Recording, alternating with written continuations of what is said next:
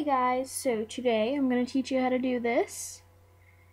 And you can do any colors you want, but I did these colors. What is a base coat.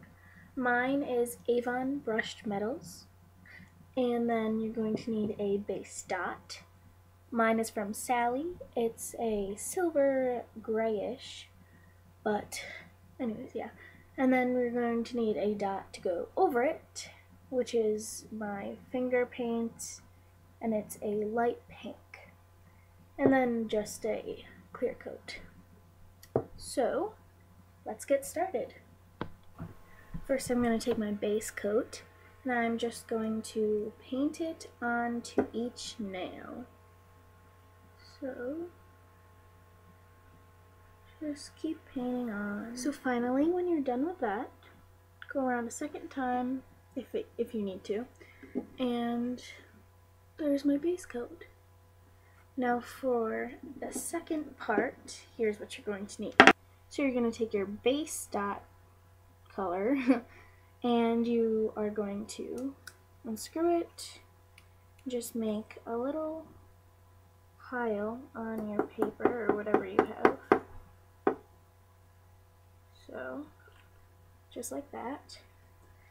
And your bigger circle, and you're just going to dip it in there and put it right on the nail.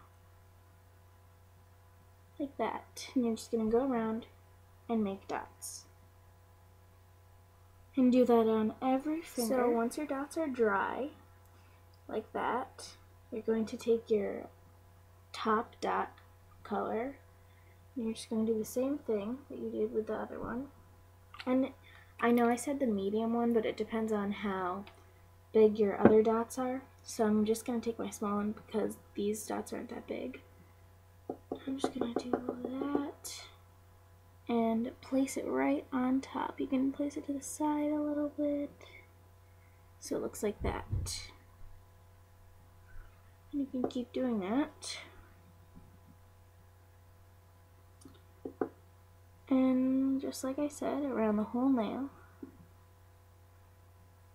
And on every dot. See, like that. Keep doing on every finger. So after you've finished this, that's the final result, but you always have to add a little bit of clear coat. So just slap that on there when it's somewhat dry. And keep doing that on every finger. Do a couple coats. And simple, easy, and quick. There you go.